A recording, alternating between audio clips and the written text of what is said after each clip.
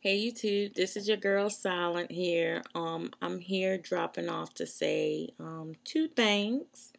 Okay, one is that I survived the East Coast earthquake. Thank you, Jesus, that I did. Okay, I'll get into that a little later. But first, I want to apologize for something. I guess again, I'm saying a lot of apologies lately, huh?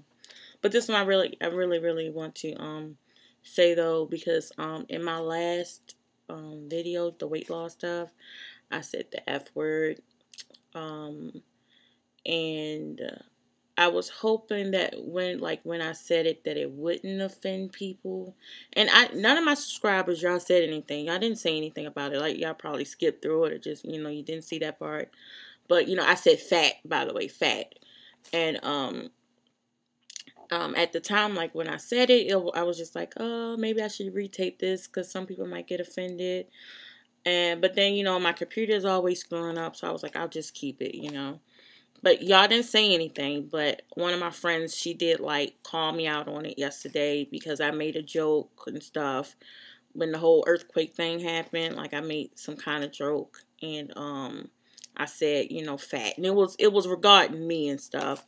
And she just said, like she knew I was joking, but she rather for me to say voluptuous and all that kind of stuff. And and she wasn't like mean or anything about it. It's just how, how she felt about it. So I did want to apologize to any of my subscribers, like, or viewers, if y'all saw it and you got kind of offended. I wasn't trying to offend anyone, and it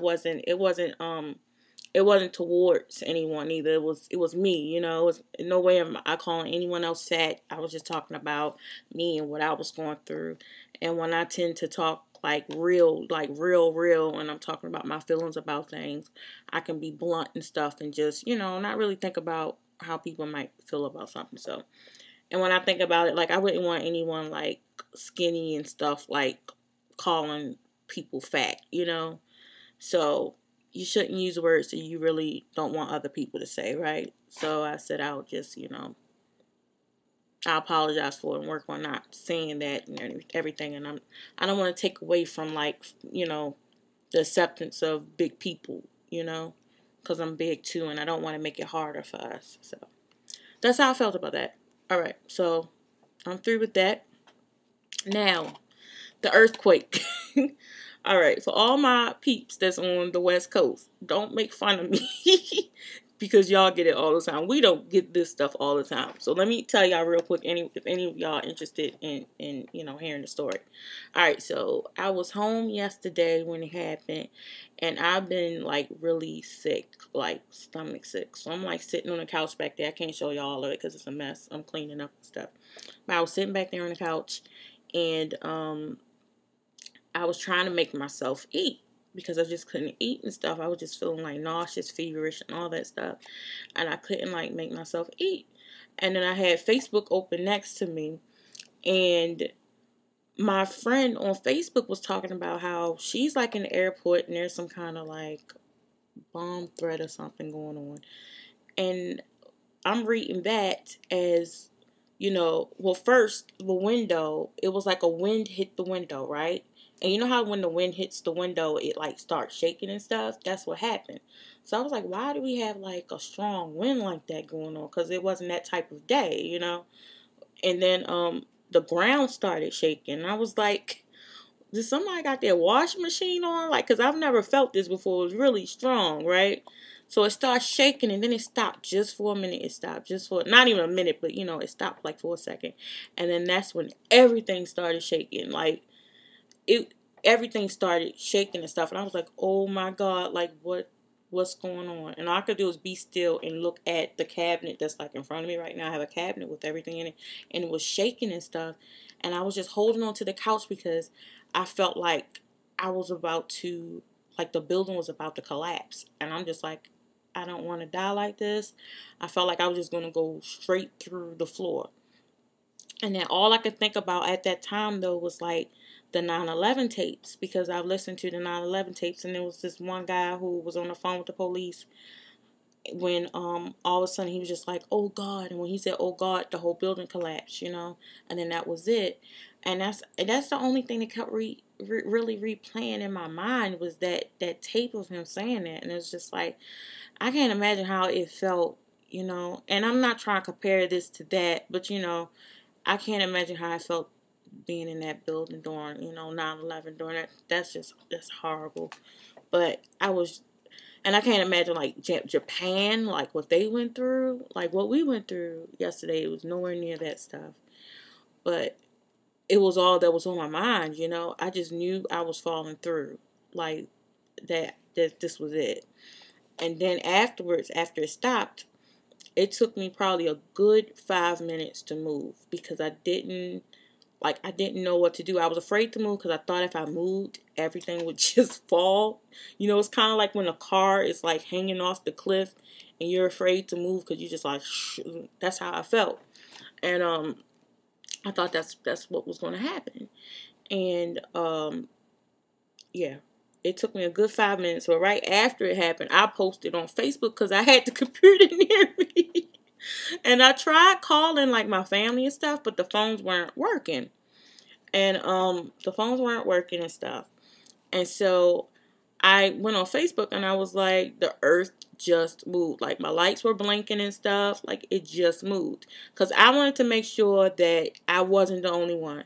Because either this apartment was falling apart and I had to just roll out like immediately, or I was really, really sick, like sicker than I thought.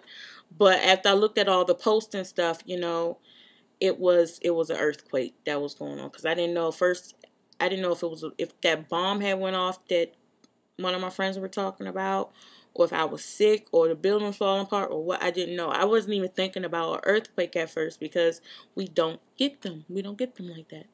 So yeah, all I could do was sit on the couch and just look at this cabinet and hold on to the couch because I'm like, oh my God, what's going on? And I'm looking at things and feeling things shake. And I'm thinking, I'm like, I'm about to fall through this freaking floor. And I'm already, this place is already like it's a nice place, but the floors and stuff, like the building it doesn't feel like it's that like stable and stuff. So I'm just like, if that earthquake was a little bit stronger, I know it would have took this place down. I know it. But somebody calling me on my phone. I gotta get back to them.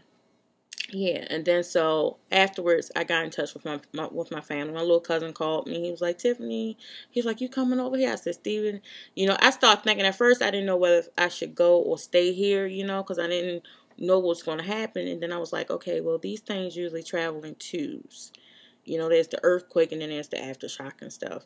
So I was like, let me get out of here. So he called and he was like, Tiffany, he wanted to know if I was coming over and stuff. And I was like, Steven, I'm on my way. He was like, good. He said, because I was wondering, he was like, is Tiffany going to come get us and stuff? So I'm like, yep, I'm rolling out right now. I threw my clothes on. I ain't worried about anything. I just threw everything on and rolled out. Went and got gas just in case 2012 was about to, come down and stuff. If 2012 was about to, I watched enough disaster movies to know how to do things now. But it's funny because everything I learned about earthquakes, how to survive them, I forgot when everything happened. I'm like, am I supposed to get in the doorway? Am I supposed to get in the tub? Like, what am I supposed to do? And I couldn't move. It was so funny. And to hear, like, my dad's story, like, he was in his room at the time. He's never been through this before either. He was in his room exercising at the time. And then he said everything started shaking. And then my mom was like, yeah. She said your dad started doing the river dance. Because when everything was shaking, he's in the middle of his floor, like he does like jumper jacks and stuff like that. So he's like exercising when everything started shaking. He started just doing this because he didn't know what to do. He didn't know where to go or what. It just was out of the blue, y'all. So it to hear what everyone was doing at the time is just hilarious. My older sister was at work. She rolled out when it happened. She left her keys, her pocketbooks, and started walking. I'm like, why she trying to walk home to get her kids that's all the way across town. I don't know what she was thinking. I'm like, what made you think you could walk through an earthquake? If anything, I was going to grab my keys and just, try to drive through it, but I ain't going to try to walk through it. You know, because I've seen disaster movies where, you know, you need your car to drive through it. And not, you know, you ain't going to walk through it. But anyway, that's what happened. You tell your story if you on the East Coast and you went through it and stuff. Y'all please leave like a video response to it. Please just tell me what were you doing like when it happened. Cause it was just like, now I can laugh about it, but I tell y'all, like, I believe in you know, if y'all know me, all my subscribers have different religions and beliefs, and it's absolutely fine. But I believe in Jesus, and I'm just like, I'll never deny I believe in Jesus, and I do believe that earthquake was a wake-up call. It was kind of like a fire drill in school, just to show you that he can take you out anytime, and when he chooses, you better be ready. And that's how I feel about it. And it really put myself in perspective. I need to get certain things about me together. Yes. But I was so glad that, like, you know, we survived it and everything. And I think that it shows you, too, that you have a purpose. You know, because it was that easily where even though it wasn't that bad, something could have happened where you got really hurt, where you could have been taken out. And if if you weren't and stuff, then you do. I mean, as long as you're here, you have a purpose, you know. But anyway, I won't go on and on about this because my last video didn't work out too well. So if you did go through it, leave your response on how you feel about everything. All right, y'all have a great day, and I hope y'all enjoyed this story and everything. Okay, love y'all. Bye.